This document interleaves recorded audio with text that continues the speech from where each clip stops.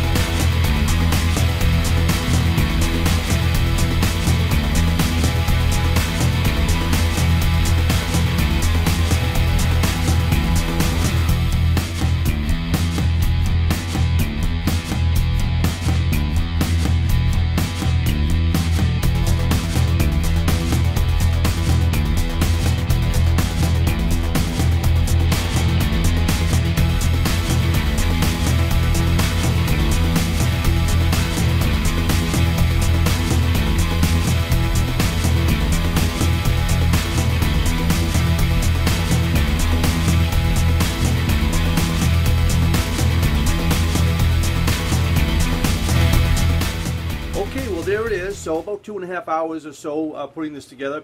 I did not have a pattern for this, so I kind of just was building this on basically what I had, extending the bumpers and so forth. The front bumper is a little bit longer than I would have liked to have had it, but that's okay. This is the first one.